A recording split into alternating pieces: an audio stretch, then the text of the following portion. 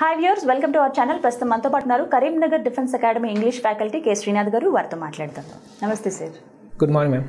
First of all navy అని అనగానే అందరికీ అనిపిస్తుంది చాలా ప్రతిష్టాత్మకమైన జాబ్స్ అవి, మనం ఖచ్చితంగా జాయిన్ అవ్వాలి. డిఫెన్స్ అనేది అందరికీ ఇష్టమే, బట్ వెళ్ళేంత ఫిజికల్ డెవలప్మెంట్ ఉండాలి, దాంతోపాటుగా ఫిజికల్ ఫిట్నెస్ ఉండాలి ఫస్ట్ ఆఫ్ ఆల్. ఆ తర్వాత బ్రెయిన్ ఫిట్నెస్ కూడా చాలా వరకు ఉండాల్సిన అవసరం ఉంది. అండ్ ఇంకొక చిన్న డౌట్ ఏంటంటే, మనకి ప్రతి దాంట్లో మీరు ఇంగ్లీష్ ఫ్యాకల్టీ కాబట్టి అడుగుతున్నాను, ఇంగ్లీష్ ఖచ్చితంగా మాట్లాడాలని మనకి ఎన్నిసార్లు స్కూల్లో రూల్స్ వేసి ఫైన్స్ పెట్టినా సరే మన నార్మల్ లాంగ్వేజ్ మనకు వచ్చేస్తూ ఉంటుంది. బట్ ఎంతవరకు అవసరం ఇలా ఎయిర్ ఫోర్స్ కానీ నేవీ కానీ ఆర్మీ అండ్ ఇలాంటి వాటిల్లో ఇంగ్లీష్ సబ్జెక్ట్ యొక్క ప్రాముఖ్యత ఏంటి, ఎంతవరకు అవసరం అసలు? English place a vital role in all fields, not only in defence, because it is an internationally recognised language. And if you know English, we can communicate with any persons and we can get success in all types of industries. Okay. And if you know English very well, we will get not only these defense jobs, we will get private sector and public sector jobs also. మనకు వచ్చేసి English అనేది ఎంతవరకు అంటే, మనం 10 years చదువుతాము, 10th class వరకు ప్రతి ఇయర్లో మనకి ఇంగ్లీష్ ఉంటుంది, but we will not concentrate. So ఈ 10 yearsలో వచ్చేసి మనం కరెక్ట్గా చదివితే దట్ ఈజ్ ఎనఫ్. ఇంకా అంతకంటే మనం ఫర్దర్గా మనం ఫెనటిక్స్ బయట గెయిన్ చేయాల్సిన నాలెడ్జ్ ఏమి ఉండదు, మన సబ్జెక్ట్లోనే పూర్తిగా ఉంటుంది. ఎస్ ప్రతి వర్డ్ మనకు కనిపించే ప్రతి వర్డ్ మనం చదివితే ఆ వొకాబులరీ అయినా ఆ గ్రామర్ అయినా మనకు సరిపోతుంది. మెయిన్ ప్రాబ్లం వచ్చేసి మనకు మదర్ టంగ్ ఇన్ఫ్లుయెన్స్ ఉంటుందండి. ఆ మదర్ టంగ్ ఇన్ఫ్లుయెన్స్ అంటే అది మన మదర్ టంగ్ కాబట్టి ఇన్ఫ్లుయెన్స్ ఉంటుంది, but if you are perfect in English we can eradicate that one. ఖచ్చితంగా అంటే అవసరం ఉంది ఈ జాబ్స్లో కూడా. సార్ ఎంతవరకు మాట్లాడాలి అంటే, ఫర్ ఎగ్జాంపుల్ కొంచెం స్లమ్ ఏరియాస్ నుంచి వచ్చిన వాళ్ళు ఉంటారు, తెలుగు మీడియం చదివిన వాళ్ళు ఉంటారు, అంటే ఏ ఏరియానే కానీ తెలుగు మీడియం చదివిన వాళ్ళు ఉంటారు. అలాంటి వాళ్ళకి మీరు ఒక ఫ్యాకల్టీగా ఇంగ్లీష్ ఏ బేస్ నుంచి స్టార్ట్ చేస్తారు? Before that they should know parts of speech and then after they should know tenses. అంటే ఎప్పుడు ఏ సెంటెన్స్ ఏ టెన్స్లో పలకాలి, that is enough. So mainly articles ఇవన్నీ ఆల్రెడీ మనం 10th class వరకు చదివి ఉంటామండి. ఆ 10th class వరకు చదివిన 12th class వరకు చదివిన సబ్జెక్ట్ సరిపోతుంది, ఇంకా ఇన్డెప్త్గా చదవాల్సిన అవసరం లేదు. What is part of speech, what is an article, what are tenses, ఇవి తెలిస్తే సరిపోతుంది. They are ready to face any defence job. For example sir, అది నేను అడిగినట్టు తెలుగు మీడియం స్టూడెంట్కి ఎలా స్టార్ట్ చేస్తారు? వాళ్ళు ఆఫ్కోర్స్ వాళ్ళకి పార్ట్స్ ఆఫ్ స్పీచ్ కావచ్చు ఇవన్నీ వచ్చినా కానీ భయపడుతూ ఉంటారు కొంతమంది, కమ్యూనికేషన్ ఉండడానికి భయపడుతూ ఉంటారు, లేకపోతే స్టేజ్ ఫియర్ ఉంటుంది చాలా మందికి, మాట్లాడితే ఏమనుకుంటారా అనే భయం ఉంటుంది, ఏ పదానికి ఏం మాట్లాడేస్తామా అందరూ నవ్వుతారేమో నా ఫియర్ ఉంటుంది. అలాంటి వాళ్ళని ఎలా ట్రైన్అప్ చేస్తారు? అలాంటి వాళ్ళకు మేము ఫస్ట్ ఆఫ్ ఆల్ డిస్క్రిప్టివ్గా చెప్తామండి, టాపిక్స్ చెప్తాము. తర్వాత వాళ్ళకు ఆన్లైన్లో ఆఫ్లైన్లో టెస్ట్స్ కండక్ట్ చేస్తాము. సో ఆ టెస్ట్లో వాళ్ళు పర్ఫెక్ట్ ఉన్నాక సో వాళ్ళు ఏ ఎగ్జామ్ అయినా ఫేస్ చేయగలరు, ఈవెన్ వాళ్ళు రూరల్ బ్యాక్గ్రౌండ్ ఉన్నా. If they know only alphabets, that is enough. We will mould the students, we will carve their future. అంటే వాళ్ళు ఎలాగైనా మౌల్డ్ చేస్తాము. సో మాకు డిఫెన్స్కి ఎలా ఉండాలి, సో వాళ్ళకు 1కి 2 సార్లు చెప్తాము. ఇంకా కావాలంటే దగ్గర కూర్చొని పెట్టుకొని చెప్తాము. వాళ్ళకు ఒక ఎగ్జాంపుల్కు మేము ఒక 10 questions ఇస్తాము. సో వాళ్ళకి ఎగ్జామ్లో వచ్చేసరికి ఆ 10 questions దాటుకొని రాలేవు ఇంకా. అండ్ డిఫెన్స్ అకాడమీలో పర్టికులర్గా కరీంనగర్ డిఫెన్స్ అకాడమీలో ఇంగ్లీష్ స్పెషల్గా నేర్చుకోవాలంటే ఏంటి, ఇక్కడ స్పెషలైజేషన్ ఏంటి అసలు? ఇక్కడ specialisation we will concentrate only rural students only. Okay. అక్కడికి వచ్చేసి ప్రతి వాడికి వచ్చేసి ఫస్ట్ మ్యాథ్స్ ఉంటుంది, ఇంగ్లీష్, ఇవి రెండే భయం ఉంటుంది. ఇక్కడికి వచ్చేసరికి వాడికి డిఫెన్స్ జాబ్తో పాటు ఎస్ ఐ లెర్న్ సంథింగ్, నాకు ఇంగ్లీష్ వచ్చు, నేను బయటికి వెళ్ళి మాట్లాడగలను, I can talk to any one, I can communicate with any one, if I go to any metropolitan city directly I can communicate. ఆ కాన్ఫిడెన్స్ అనేది మేము బిల్డప్ చేస్తామండి. సో ఆటోమేటికల్గా వాడి జాబ్ వచ్చేస్తుంది. సబ్జెక్ట్ ఎలా ఉంటుంది సార్? ప్రాక్టికల్ రూపంలో ఉంటుందా? ప్రాక్టికల్ ఉంటుందండి. మేము థియరీ పార్ట్లో చెప్తామండి, థియరీ పార్ట్ చెప్పి ఆబ్జెక్టివ్గా క్వశ్చన్స్ కండక్ట్ చేస్తాము. Daily will conduct 4 tests. So ఆ 4 testsలో daily offline tests, that is also. So in every weekend we will give you an mock tests. So totally ఒక 1 weekలో వచ్చేసరికి వాడికి ఒక 20 exams ఉంటాయండి. That is enough to get success in defence.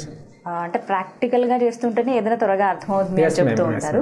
ప్రాక్టికల్గా అంటే ఎలాంటివి ఉంటాయి, ఎలాంటి ఎగ్జామ్ ఉంటుంది వాళ్ళకి? ప్రాక్టికల్గా అంటే ఇప్పుడు వాళ్ళకు ఆబ్జెక్టివ్ టైప్ ఉంటుందండి. ఆబ్జెక్టివ్ టైప్లో ఒక టెన్స్ ఉందనుకోండి, ఆ టెన్స్లో వాడికి సింపుల్ ప్రెజెంట్ టెన్స్ ఉందనుకోండి, ఆ సింపుల్ ప్రెజెంట్ టెన్స్లో వర్బ్ ఎలా యూజ్ చేయాలి.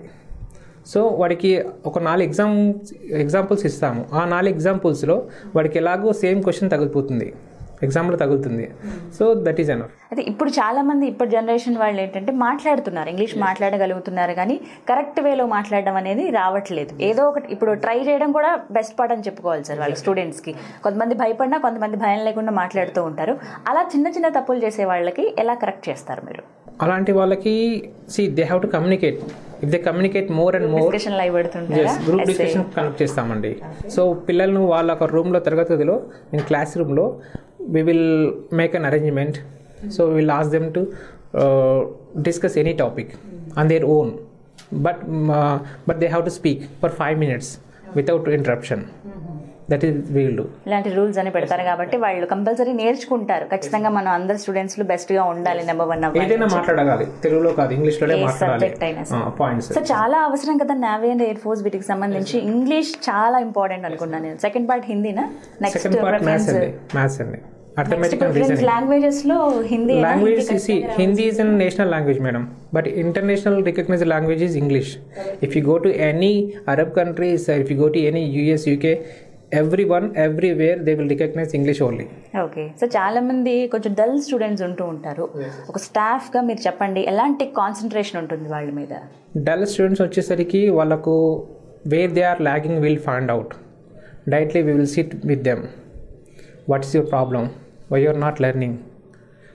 What should I do? How you will learn? We will ask the questions. మీరు ఎలా చదువుతారు, నీకు ఎలా చెప్పాలి, సో నువ్వు ఎందుకు ల్యాగ్ అవుతున్నావు, వాడికి ఎందుకు మార్కులు వచ్చాయి, నీకు ఎందుకు రాలేదు. సో ప్రతి ఒక్క స్టూడెంట్ దగ్గర కూర్చొని పెట్టుకొని like A brother we will read. ఆ ఫ్రెండ్లీ నేచర్ అనేది ఫ్యాకల్టీ నుంచి కంపల్సరీ ఉండాలని కోరుకుంటారు ఎవరైనా. ఒక లెక్చరర్ అండ్ స్టూడెంట్ రిలేషన్షిప్ ఆటోమేటిక్గా ఉంటుంది.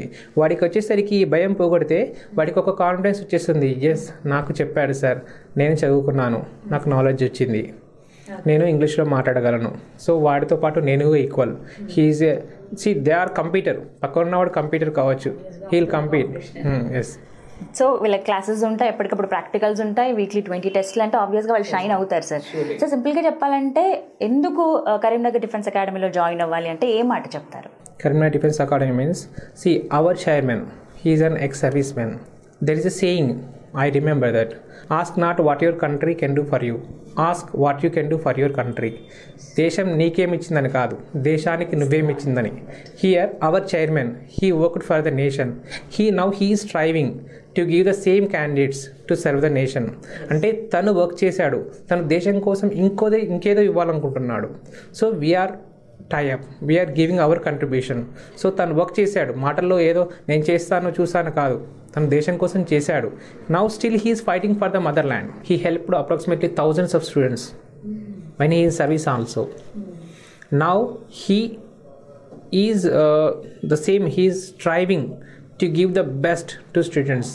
Because our academy, we have the well furnished, good food menu, accommodation, we have the best physical trainer. That is thing, ma'am. Sir, అంటే compulsory మనం ఖచ్చితంగా దేశానికి ఇవ్వాలని అందరూ అనుకుంటారు, ఆ జీల్ ఉంటుంది, మనం కూడా దేశం కోసం పనిచేయాలి. There he is, ma'am, our chairman. Sir, ఇక్కడ ఫిమేల్ ఉంటారా, ఓన్లీ మేల్? ఫిమేల్ వచ్చేసి అది డిగ్రీ వాళ్ళకు ఉంటుందండి. ఇప్పటికైతే after intermediate we are taking only boys only. Okay, ప్రస్తుతానికి అయితే ఓన్లీ బాయ్స్. ఎంతమంది స్టాఫ్ ఉంటారు ఓవరాల్ గా? స్టాఫ్ ఎంతమంది, స్టూడెంట్స్ ఎంతమంది? స్టూడెంట్స్ వచ్చరికి ఇప్పటి వరకు అయితే 250 అడ్మిషన్స్ ఉన్నాయండి. స్టాఫ్ వచ్చేసి 10 members ఉన్నానండి.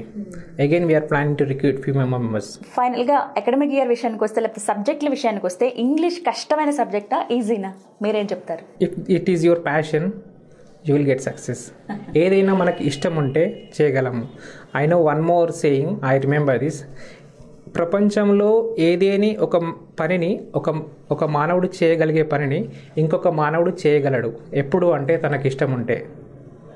I believe that. ఎస్, ఇష్టం ఉండాలి, నేను నేర్చుకోవాలి, నేను కష్టపడాలి అనే ప్యాషన్ ఉండాలి.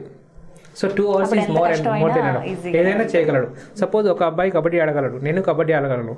ఇంకొక అబ్బాయి జంప్ చేయగలడు, నేను జంప్ చేయగలను. But I have to practice, I have to ఇష్టం ఉండాలి, ప్యాషన్ ఉండాలి, జీల్ ఉండాలి. And one more thing ma'am, will compare 2 students. Suppose ఒక పర్సన్కి 100% నాలెడ్జ్ వచ్చు, ఇంకొక పర్సన్కి 50% నాలెడ్జ్ వచ్చు. ఈ 100% వచ్చిన అబ్బాయికి కమ్యూనికేషన్ స్కిల్స్ సరిగా లేకపోతే he will express only 50% knowledge only. But ఈ 50% వచ్చిన అబ్బాయికి కమ్యూనికేషన్ స్కిల్స్ ఉంటే he will impart this total knowledge. So here communication skills, English is playing a vital role. Major role. Okay, ఖచ్చితంగా ఇంగ్లీష్కి బెస్ట్ పార్ట్ ఉంది. ఒక రకంగా చెప్పాలంటే కంపల్సరీ రావాల్సిన సబ్జెక్ట్ సార్. మేబీ తను ఇంటర్ అవ్వగానే వచ్చిన ఎన్ని రోజుల్లో జాబ్ వస్తుందో మనం చెప్పలేము. Ma'am, I'll tell you one thing simply. English is the visa ticket for the life.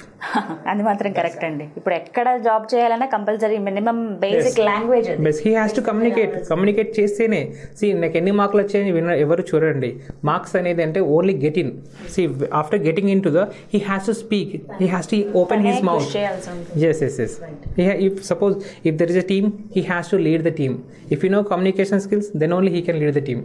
Otherwise, he will not. See, why you are choosing defense services means why we will prefer defense services means, see, we will train the students to get into defense services. Why means, see, after intermediate, if an intermediate student pursues engineering, he has to spend 4 years. In these 4 years, he will spend 4 lakhs. After that also, to advance his career, he pursues MBA for 2 years. In that time, he'll spend 2 lakhs. After that also, he'll learn a certification course, any software course. For that, he'll spend 1 year and 1 lakh. So in these 8 years time, he'll spend 8 lakhs. At the end, he may get job, he may not get job. After that, his identity is zero. So he's a jobless candidate. చేసుకునే బదులు ఇక్కడే start Yes, jobless candidate. తను ఎలా ఉంటుంది, still he will depend on his parents for every penny. Suppose if you choose defense services, after completing intermediate, within 1 year there are 12 to 15 notifications.